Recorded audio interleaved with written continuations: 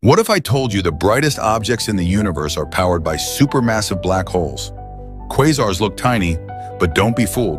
Each one shines brighter than trillions of suns combined. Here's the wild part. A quasar is what happens when a supermassive black hole devours matter so violently that it blasts out jets of energy across billions of light years. Some quasars are so far away that their light began traveling toward us before the Earth even existed. The fastest ones, they spin at nearly half the speed of light. The biggest? They contain black holes with masses 10 to 100 billion times larger than our sun.